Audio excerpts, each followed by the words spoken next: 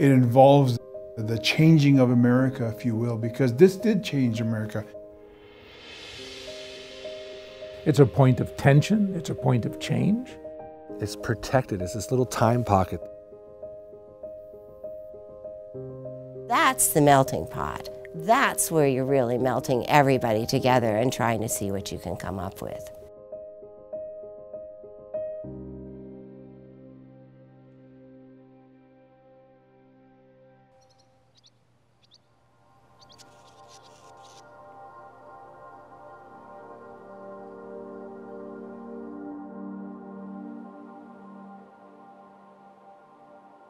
My Indian name is Zechashidish. My grandfathers were here. There's family ties for me that were actually standing on this site at one time. Straight, direct descendant. My family and people have lived on this land here forever.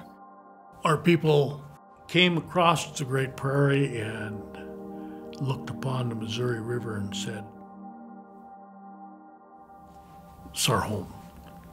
Before the coming of the white man, there was definitely a trade system all over America from coast to coast and from north to south. The tribes had centuries of experience. They were far more numerous than the mountain men, so they could bring in the supply that the fur company needed. The beaver hat was all the rage of Europe and the United States. A pound of beaver was bringing over $5. That's tremendous money. It didn't take very long for the traders to realize, we will buy the furs from you.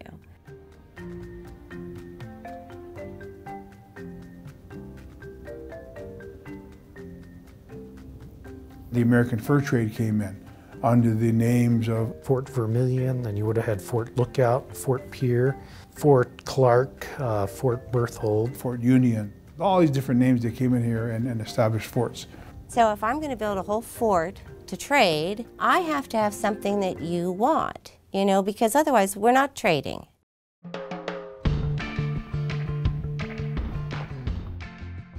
The Indians were ready to take the trade goods of Europe. You saw all these things you never saw before, mirrors and knives and beads. What one offered, the other one needed. What the other one offered, the other one needed. And it happened in peace. The fur trade starts at Fort Union, 1828. Two major rivers come together at this location. Supplies of furs could be shipped down the rivers. Fort Union was sending 25,000 hides a year down the Missouri. That's a lot of hides from one part of the West.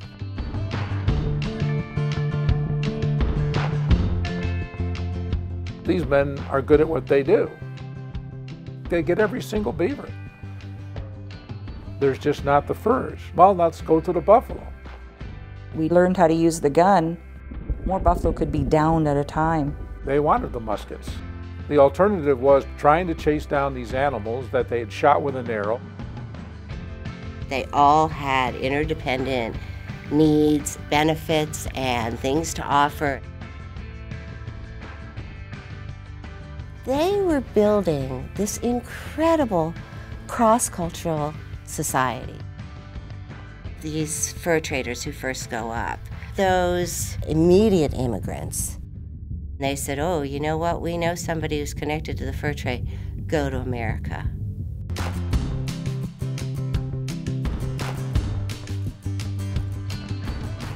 When the European came, they intermarried with tribes.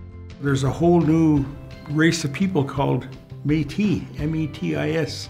My dad spoke basically French. My mom, on the other hand, was Cree, and they'd get into arguments about how you say something. They had become close to these people. It offered great hope.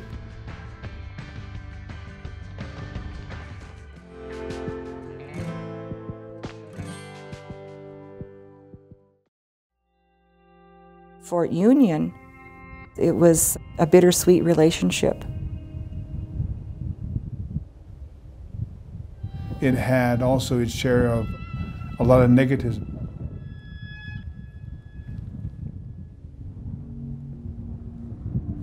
We had smallpox that the traders brought in. The diseases spread through the trade networks. Decimated many, many thousands of people.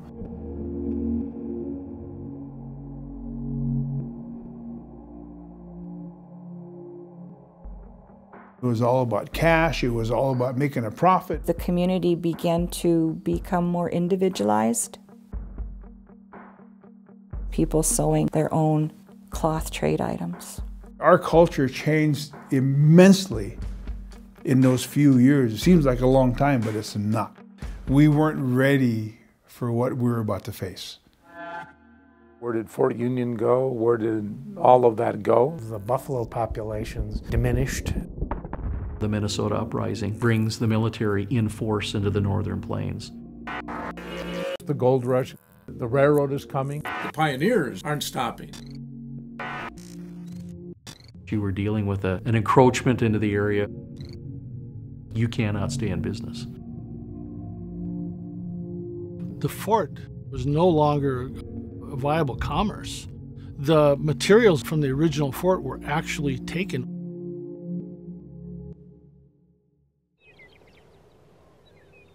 It was just a field until you find something. I was here on an archaeological crew in 1968. When archaeologists began digging for the remains of the Fort Union trading post, state and local groups began digging for money. It is this foundation uncovered by archaeologists this summer that will act as the foundation for the palisade. Many people wanted to reconstruct Fort Union. The reconstruction that exists here today is the key post on the Upper Missouri.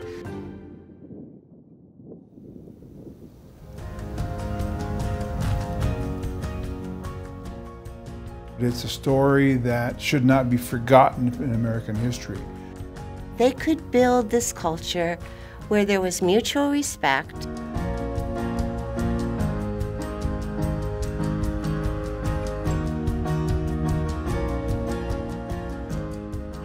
Our ancestors dealt here, they helped build it.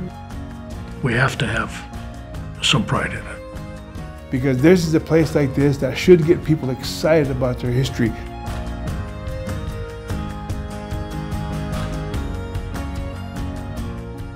You sit and you feel this place.